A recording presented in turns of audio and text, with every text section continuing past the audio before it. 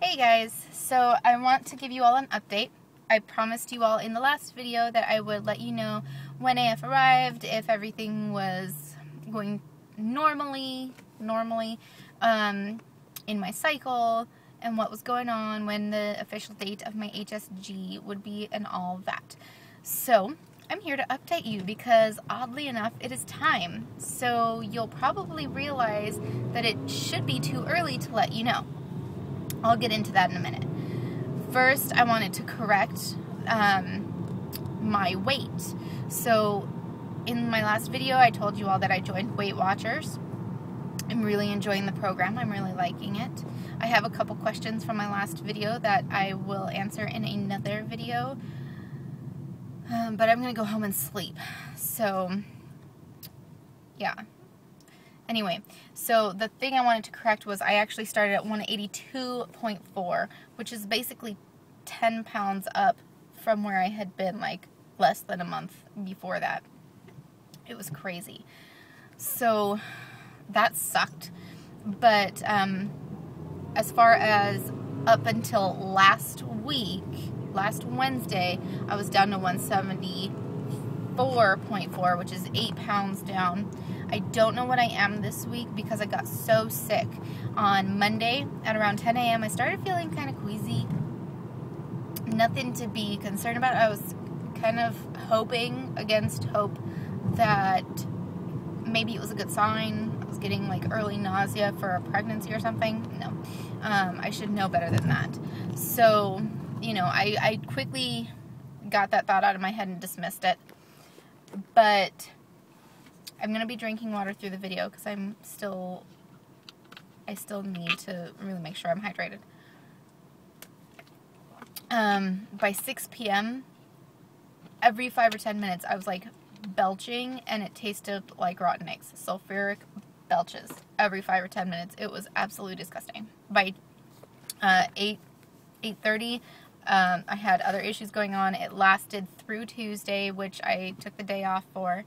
I took the day off Wednesday just to make sure I was 100% and a lot better and not contagious.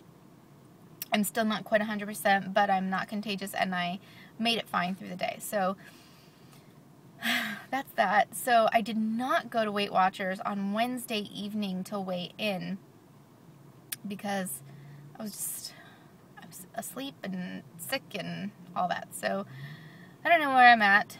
I still have no desire to eat. I haven't eaten anything since, besides the saltine here and there, since Monday afternoon, and I'm not hungry. And my doctor said to go ahead and just not eat, except for a saltine here and there or a piece of toast here and there, until my appetite returned, because that is all a part of the virus running its course.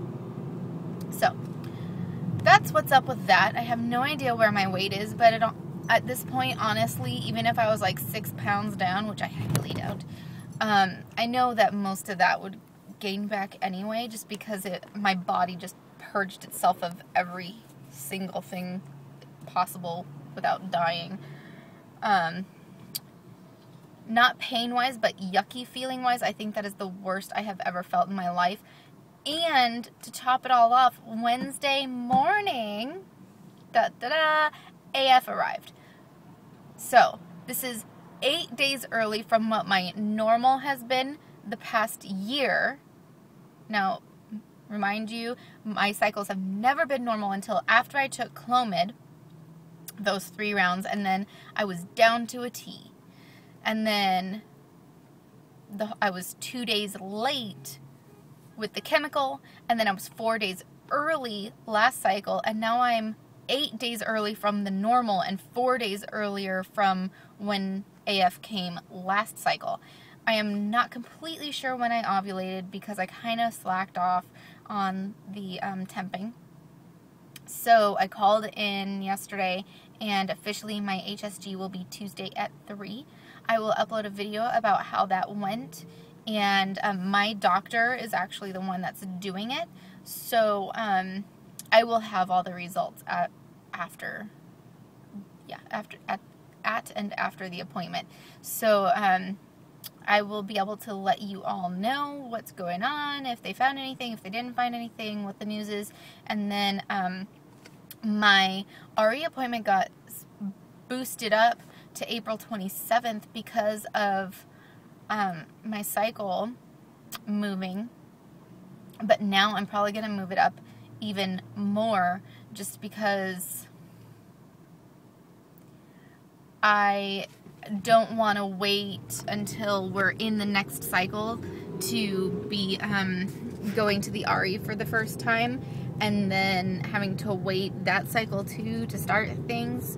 I would rather be a little bit early and then get pregnant and have wasted a little bit of money on an RE visit rather than not, because if we don't get pregnant, which I'm highly doubting, so if we don't get pregnant, then at that point when AF arrives, we can jump into a treatment.